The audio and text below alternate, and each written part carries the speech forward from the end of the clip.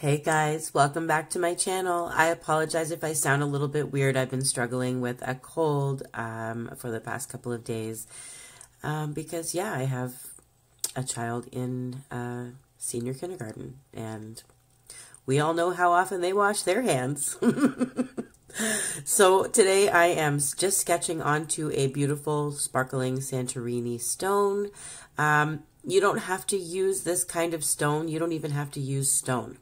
But I'm just giving you an idea for a very cute Valentine's rock. And yeah, you can't really see what I'm sketching, but I promise you, once I start painting, you will be able to see it a lot better. I'm just trying to get my idea down with pencil, and then we will go from there. Like I said, you don't have to use Santorini stones. I actually don't have very many left. I got some ages ago, and I'm almost out, and they are beautiful. So when you see a Santorini stone tutorial, it's because you are lucky, because I do not have very many of them. So I use them sparingly. I wish that I could find them a lot less expensive and in Canada, but I haven't been able to find any. And I do live at a border city now, so I can pick up items across the border and then pay for duty and stuff to bring them back across here to Canada. But yeah, who can afford that kind of stuff? Now you can see I'm just sketching on. I did have a little stool there, but I erased that, and it's now going to be a cute ladder. We will go from there, but I'm just kind of getting the idea out. It's not going to look exactly like this when we're done, because I'm going to change up things a little bit as we go. I decided against the mustache. I don't know why I do that. I always sketch on a mustache and then I just don't bother with it afterwards because I like the way my Gnomies look. So once again, I apologize if I sound a little bit weird. I promise you, I feel pretty good right now, but I have not been sleeping well because of this horrible cold. And of course, I want to let you know it's not the coronavirus, because I don't even drink Coronas. I'm just kidding, guys. I know the coronavirus is a serious thing, and it has nothing to do with those lovely beers. So I am painting in a tree, and you can be random with your tree. I just kind of went with the shape of my stone, to be honest. So I wanted to just hang the tree up because he has gotten down from his ladder after hanging up some cute hearts to present his Valentine to his beautiful Gnomie friend. So this looks like a mess. I'm using a Martha Stewart sponge, and I am sponging on where his hairy beard is going to be. And I always do that. So if you've watched my other gnome tutorials, I usually kind of sponge on a base color first, and then I do little fine wispy hairs in pewter gray. I'm also going to add a little bit of white. And I'm using my fine lining brush, which is on my channel. If you click on videos, it's in there. I have over 100 videos, and I've also left it in the description of this video as well. So if you need a fine paintbrush to do all of this fine work with, definitely give it a try, and it might help you. It's helped plenty of people, so I hear. I wish that I could actually find some way to get a bunch of my paintbrushes out there to everybody, or available in my Etsy shop. So if you know how I can get my paintbrushes with my name on them, please tell me. I need help. People keep telling me, are you selling merchandise? Do you have a Patreon? I'm like, no, I don't. I don't even know how to do any of this stuff. I just know how to share with you what I'm painting. So now I am going back and forth between colors. I mixed a little bit of orange with a little bit of berry wine to make a darker orange. And then I'm just kind of going one after another, light dark, light, dark to make like two little, I guess ponytails. They're going to be ponytails hanging down on my little female gnome. So I'm just going to let the hairs dry a little bit. I've added shoes, and then I added a little bit more hair over top of the shoes on my gnome with the beard. And I'm just going to kind of let the hair dry a little bit because I don't want to mess with it too much. So I'm going to work on a flower. It's just really simple, 2 big leaves and 2 stems coming out. I'm going to do a dotted flower, 2 dotted flowers on the stems afterwards. But I just want to kind of do other things while their hair is drying so that I don't mess anything up. Now I will be doing a French blue dress on the female, and you don't have to do French blue. You can choose whatever colors you want. I'm just going with the flow with this one. So I'm just letting you know all paint colors will be located in the description of this video so that you know which paint colors and which brands I'm using.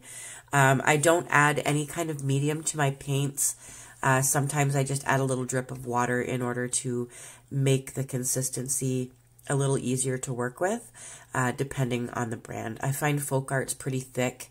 It's excellent for coverage, but it's not good for fine lining and stuff. So it's always a little bit easier to add a little drip of water to your water-based acrylic paint. And yeah, it'll help things along a little bit better.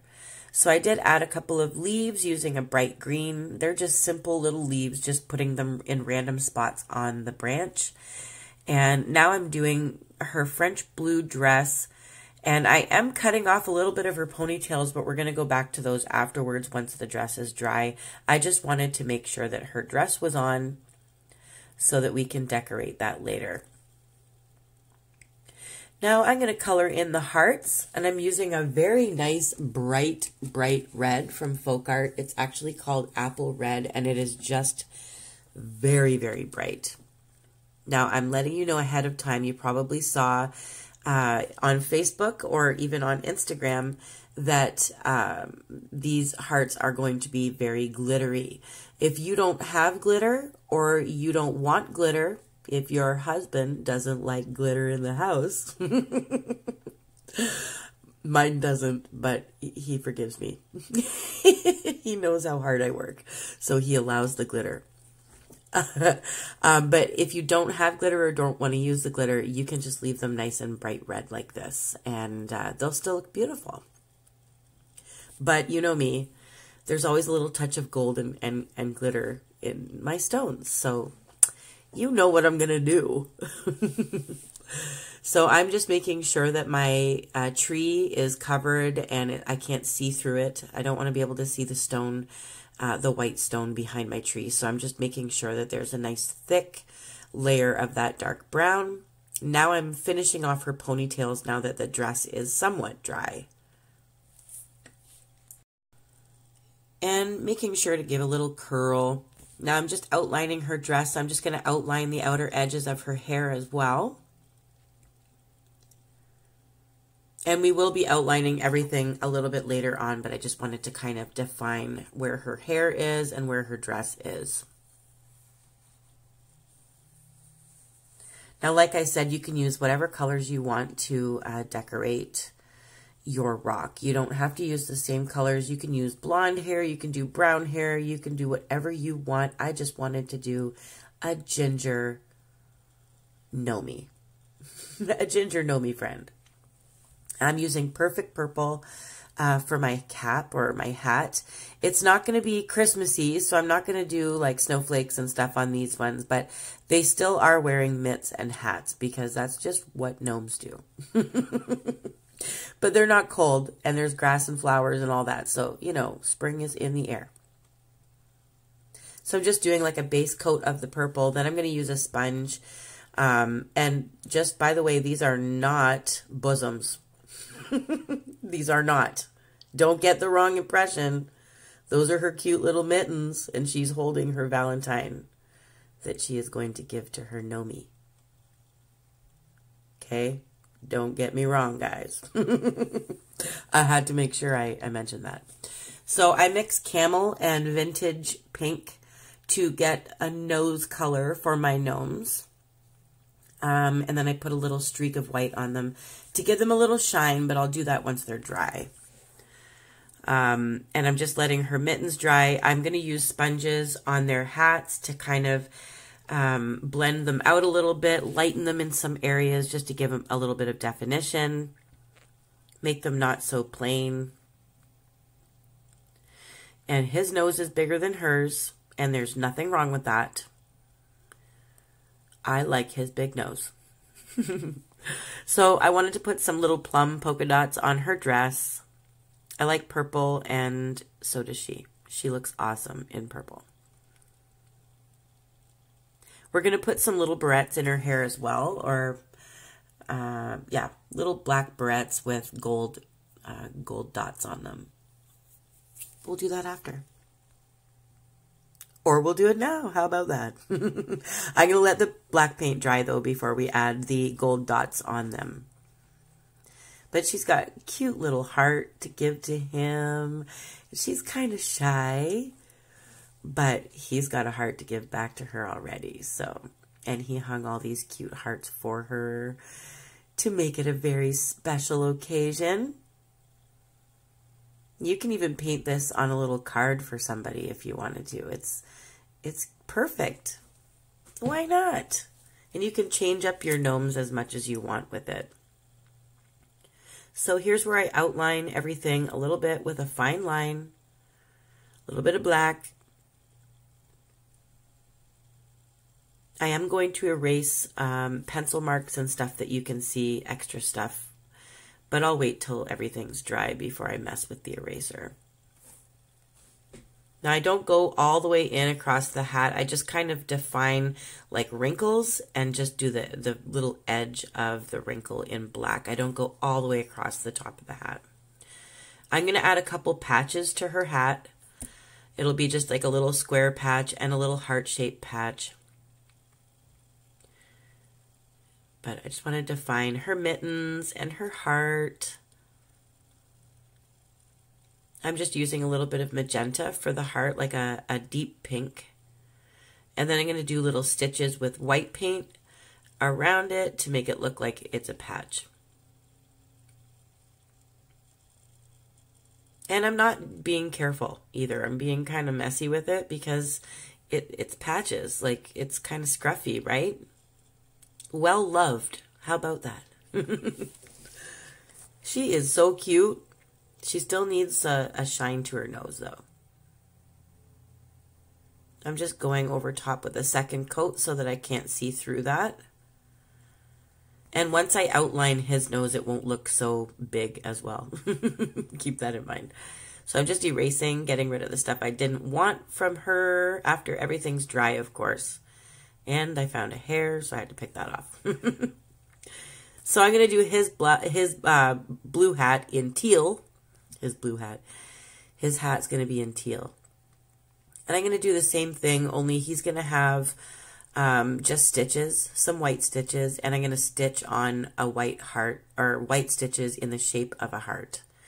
But you do what you want. You do you.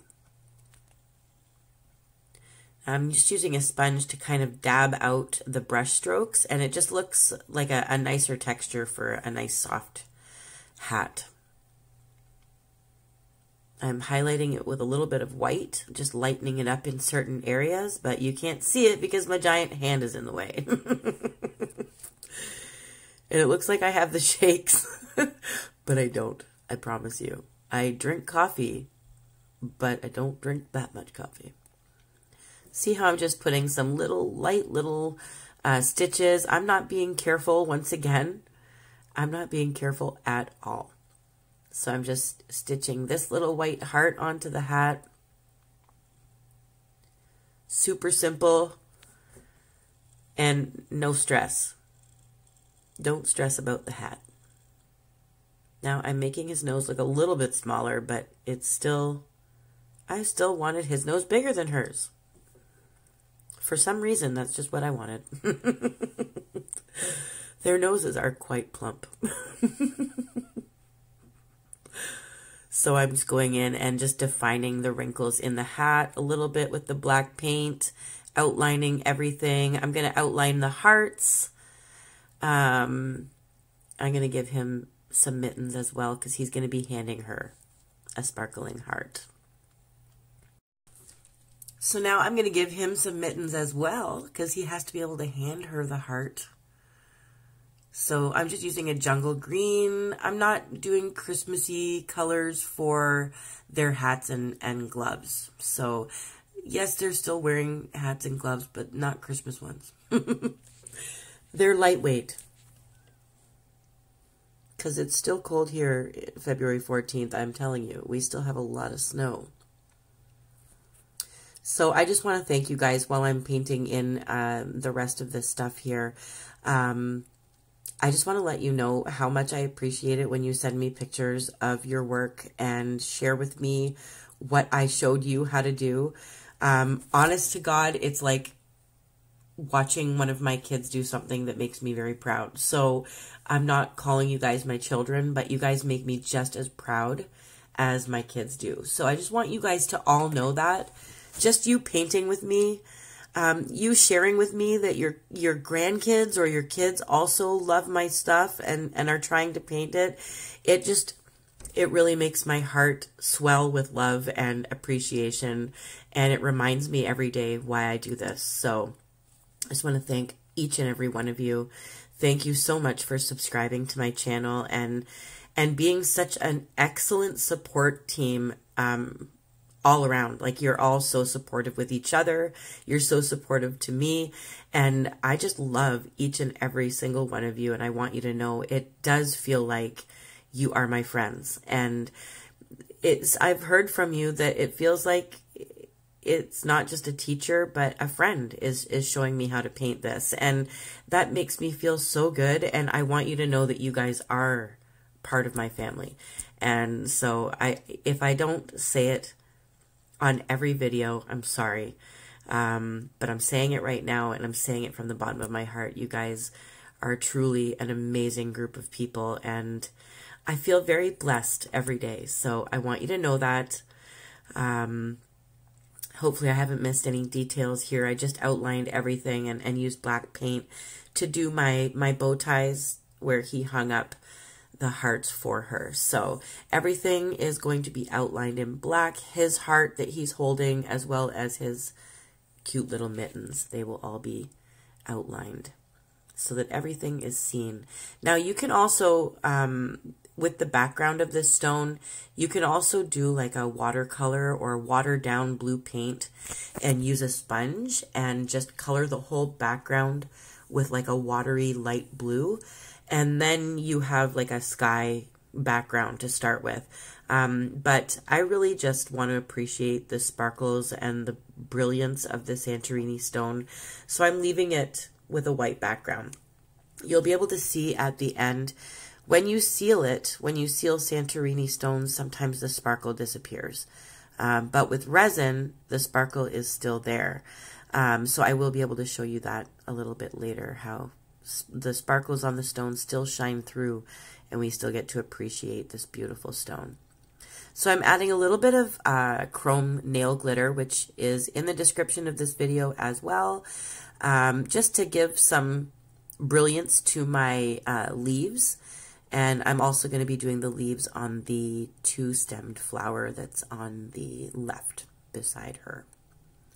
Now here's where I paint in my beautiful ladder.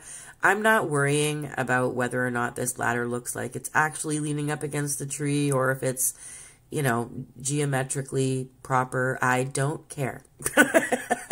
If it looks like a ladder, that's all I care about, guys. That's all I care about. I am going to let the silver paint dry a little bit before I outline it in black, but I will be outlining that in black as well. Everything will be outlined. Here's her little gold spots on her barrettes. She is adorable. And I think they make a cute little pair. So here's where I use my fine lining brush to just kind of flick some grass onto here using a bright green. You can use different shades of green to give it some more depth. I just keep adding as I go along. Once I get closer to the end, I add a little bit more, but it's just simple. Don't have too much paint on your paintbrush when you do that, or else it's going to be like splattering all over the place. And take your time with it. I'm really not working as fast as what it shows in this video. I am not that magical. Now, you just saw me side swipe this yellow paint. That's what I'm using for my flower petals. Simple dotted flowers, but they really do look super cute. I might even add crystals to them at some point, but not today. I'm outlining these ones. I'm also going to add the sparkly green shimmery stuff. You can use eyeshadow as well. Whatever you have on hand. When I started off, I literally was creative with just about everything. I use measuring spoons for my rocks. I still do. I am creative with everything. So use what you have available to you. So for instance, if you don't have shimmery nail glitter like I just used on my leaves, use eyeshadow. It's totally up to you. But you will need to put like a clear coat over top of the eyeshadow or the glitter to keep it in place. And that's what I will be doing a little bit later. I use whatever I have on hand, which is DuraClear varnish, or even triple thick, what is it called? I don't even know now. It's called triple thick, and it is basically glue. So I use it for all my glitter and all of that to keep everything in place. So I'm just outlining the branch with some gold, just adding a little bit of gold here and there. You know me. I probably sound like, I already think I sound annoying on my videos, but I probably sound horrifying today because of my cold. So I thank you again for being there for me. There it is, triple thick. It's glaze. And some people seal their rocks in it. I literally just use it as a glue and to cover up my shimmery stuff. So I'm also going to use it on the hearts like you're seeing right now. I'm putting a nice thick layer because here's where I'm going to add glitter. Now this is optional. You don't have to do it. You might have seen in other videos that I use like LED or nail polish that you need to use a curing lamp with, and it's like a ruby sparkly red. You can use that and cure it under an LED lamp. Or you can use fine glitter. This is from Recollections or Recollections. I get it at Micheals. So I'm just tapping, getting it all on the areas where I put the glue, and then I let it dry really good before I sweep it off. Make sure you put some paper underneath your stone so that you can roll it up and funnel it back into your glitter package. So yeah, if you need to do it again, do it again. Just make sure you let it dry before you sweep it off. I wanted to let these guys dry a little bit more before I did their hearts, but they're nice and dry now, so I'm not going to mess anything up by sweeping across them. So I'm going to do theirs. All done. They look gorgeous. Now you think they look nice now with the glitter? Wait till you see them resin, guys. I couldn't even contain myself. I had to show you a sneak peek of the resin on Instagram and on Facebook because I was just like in love with it right away. So I'm going in. I did add my signature to the left side of the rock. I'm adding a little bit more grass, like I said. Some of this glitter might move around. Don't be upset about it because honestly, I'm never upset when I see a piece of glitter somewhere. So some of the glitter might move around. You can put an extra layer of the DuraClear or gloss varnish or triple thick glaze. You can put it right over top of those glittery hearts if you want to keep the glitter in place a little bit better. Make sure you let it dry and then you can resin it. Or not. You don't have to resin. But look at this. It is gorgeous. Oh, I just love it. And they're so cute. They're so shy and so cute. I just love it. I love what he did to decorate for her. I think she really appreciates it. Let me know what you guys think. Let me know what you're going to do. I love you guys. I appreciate you. Please keep painting. Mwah!